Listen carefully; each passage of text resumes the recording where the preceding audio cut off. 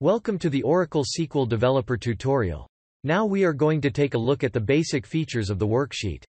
For starters, the worksheet will be open by default when you connect to the database by double-clicking on a connection, but if that doesn't happen, or if it does happen but you want to open another worksheet for the connection, you can right-click on the desired connection and select Open SQL Worksheet.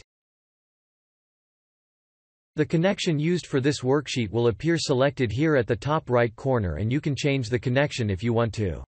So, you don't really need to close the worksheet and open a new one just to switch to another connection.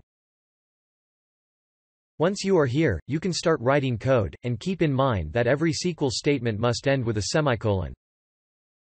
So, for example, if I want to get the date from the database, this is the statement I need, right?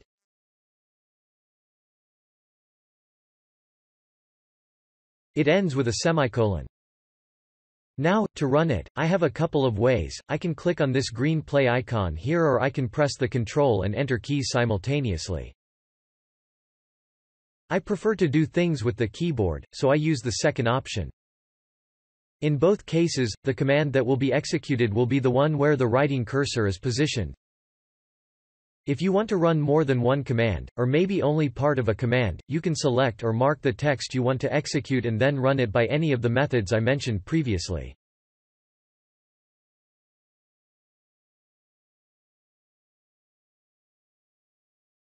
So, for example, if I have this query that includes a subquery, I can execute only the subquery if I want to. I just have to select only that part of the statement, and then run it. Of course, this wouldn't work if this was a correlated subquery. It would produce an error because the database would not recognize the references to anything that is outside of the part 1 I'm running. If you are new to SQL and don't know what a correlated subquery is, don't worry. What is really important for you to know is that you can execute only part of a command, if that is what you want to do. The specifics of this example are not really important. As you already noticed, the results of your queries are displayed down here in the result grid, which we will talk about in the next lesson. Okay, there is another way to run commands, which is to run them as scripts.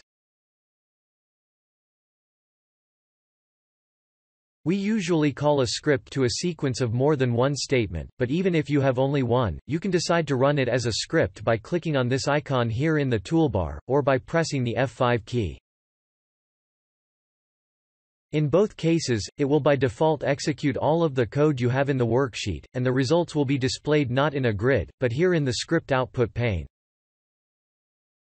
And you can also select only part of the contents of the worksheet and run it as a script if you want to. Okay. The next three buttons of the toolbar are related to tuning features, so we will not talk about them right now but in another lesson. Then we have buttons to commit and rollback to finish your transactions, which you can also do by pressing the F11 and F12 keys respectively, or by writing and running the commit and rollback statements manually, which is what I usually do.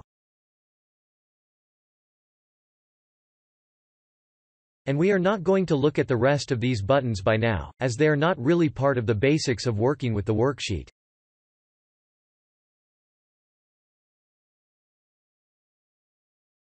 Another thing that is important here is that, as you might know, Oracle error messages many times tell you the line and position where the error was detected.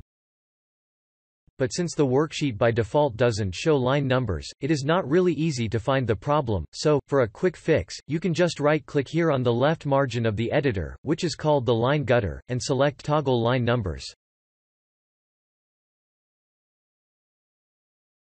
And if you want to go to a specific line number, you can press Ctrl+G, and it will take you to the desired line, even if line numbers are not being displayed. And the last thing I want to mention here is that you can format your code simply by pressing Ctrl+F7, which by default will format all of the code you have in the editor. But if you don't want to format everything, you can select only the part you do want to format and then press Ctrl+F7. This will apply a basic format based on a set of predefined rules, but you can customize the formatter. We will do that in a future lesson. So, don't forget to subscribe the channel to stay connected. Please comment below if you have any questions.